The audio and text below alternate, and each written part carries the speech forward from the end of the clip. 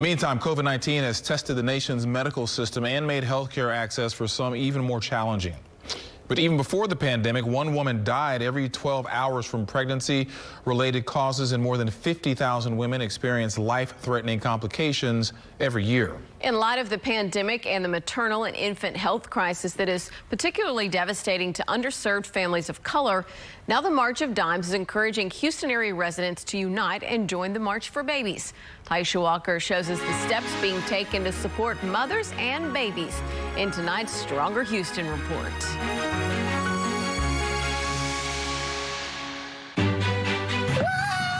Joaquin is a happy 4-year-old who loves to run, jump, and play. You're getting bigger.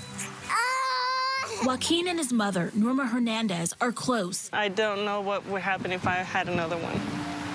And I don't think it would be fair to him if I try to have another one and I don't make it. Hernandez had a difficult pregnancy. When she was 33 weeks along, she went to a hospital with flu-like symptoms. The fact that they kept telling me over and over again that I could have a stroke at any moment and it could kill both of us. Joaquin was born 6 weeks premature. Joaquin he's very special to me.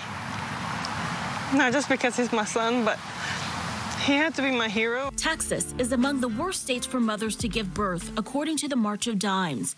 Mississippi has the worst rating. 11% of babies born in Texas are premature.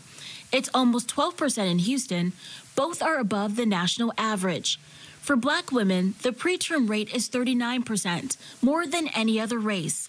Women of color are also at a greater risk of dying during pregnancy or childbirth than white women. House Bill 420 was introduced this legislative session to establish a task force to study maternal mortality rates and causes among Black women, and would then make recommendations. The history of this country has really perpetuated and led to these inequities that we experience today. Stacey Stewart is the president and CEO of March of Dimes. Stewart says racism, discrimination, and implicit bias in the healthcare system all play a role in the quality of care many moms and babies of color receive. Black women and brown women who've expressed that they don't feel respected and heard when it comes time to have prenatal care, when it even comes time for childcare and delivery, if they have complications. Twan Mackey is 13 weeks pregnant with her second child.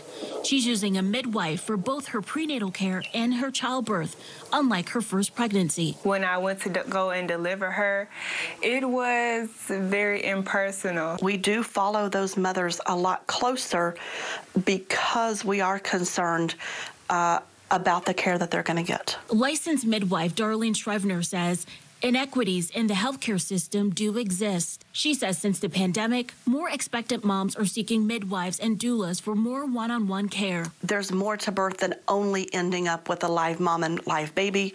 There's also a healthy mom and healthy baby. Shrevner says providing women with resources and support before and after childbirth can make a difference. Through policy changes, through increasing access to care, through making sure that women are highly informed and educated and have the resources that they need. Close their mouth, you know. Something Hernandez credits March of Dimes for providing while pregnant with Joaquin. Thank you, March of Dimes. Houston's March for Babies will take place on May 15th virtually.